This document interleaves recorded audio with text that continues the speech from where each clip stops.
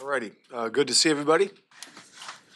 And good afternoon. One of our longest season ticket holders passed away yesterday at 106, 106 years old, Don Savage. I just wanted to recognize him. My deepest sympathies to his family and friends.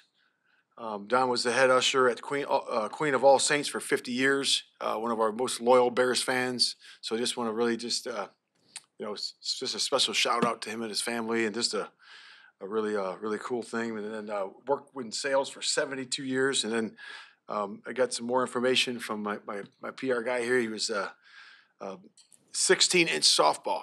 It's a big deal here in Chicago. Adam, you know that, right? All right, brother. And Hall of Fame in 2014. Right. So just a shout out to him and his family. Deepest sympathies there. The injury update. DJ was good. Practice today. We'll see how we go the next 48 hours, and then also Jaquan also practiced today, and we'll see where that goes here. But looking good, trending in the right direction. But we'll see. Had a good week of practice. Felt good about the practice. Again, we got guys freshened up on Wednesday. With that half and half practice, I thought that was really good. The guys. Legs got back in, the speeds and all that were really good based on performance, staff, feedback. And then from there, really just did our normal Thursday, first, second, third down, and then also did the red zone today and gold zone. Guys look quick and guys look ready to go. So with that, open up to questions. That did Brisker suffer that injury in practice Wednesday, or was that something that carried over from the game on Sunday? Yeah, it was a little bit in practice, just some tightness there in the groin. So we wanted to rest him that one day, and we'll see where he goes. And like I said, he was out there limited today, but hopefully trending in the right direction.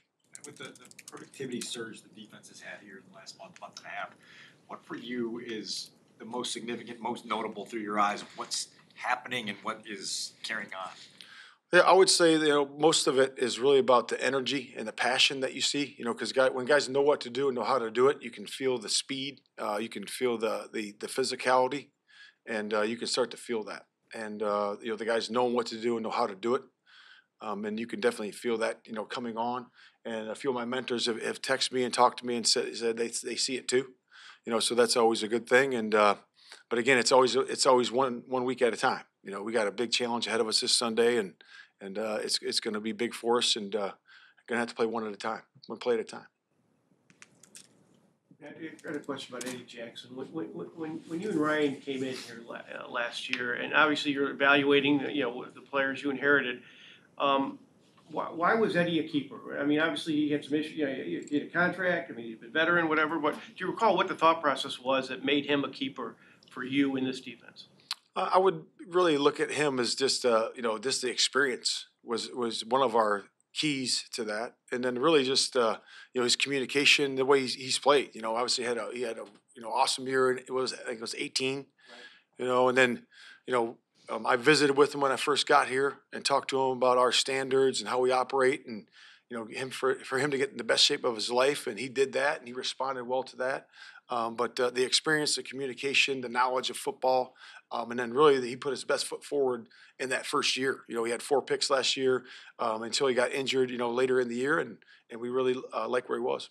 How do you feel like in general? Has he met your expectations as far as what you expected? When you made the decision. Yeah, Eddie's been great. Eddie's been awesome in the room, and he's been great with the young guys. And I think it was really beneficial, last year, our first year here, for Gordon, for Brisker, those young secondary pieces to be able to see a veteran, operate that way. And then also, this year added 2 more pieces to it. So, with Tyreek and Spitty. So I think that's always great to have that veteran presence in there.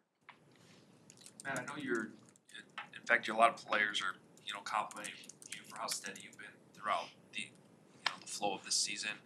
But winning also brings, people feel better when you win football games, obviously. Have you sensed a different energy at all with your team after getting these back-to-back wins?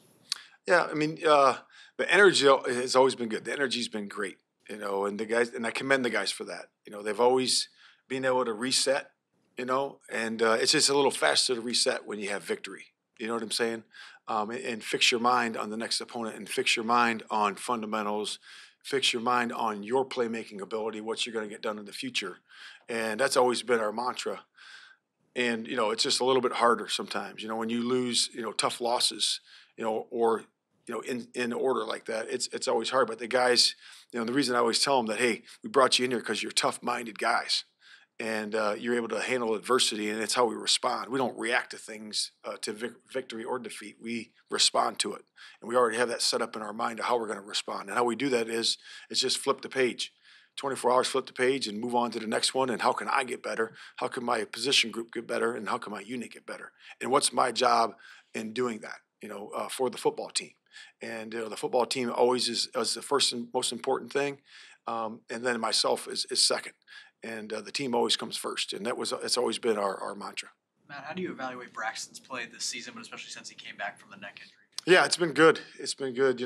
Braxton, obviously second-year player, and when you have a guy that's had that experience as a rookie, his biggest growth always comes in the second year. And we have had a lot of second-year players, of course, but he's one of them. And he's starting to really, get consistency as he goes through the week, in terms of his preparation and also his play on Sunday.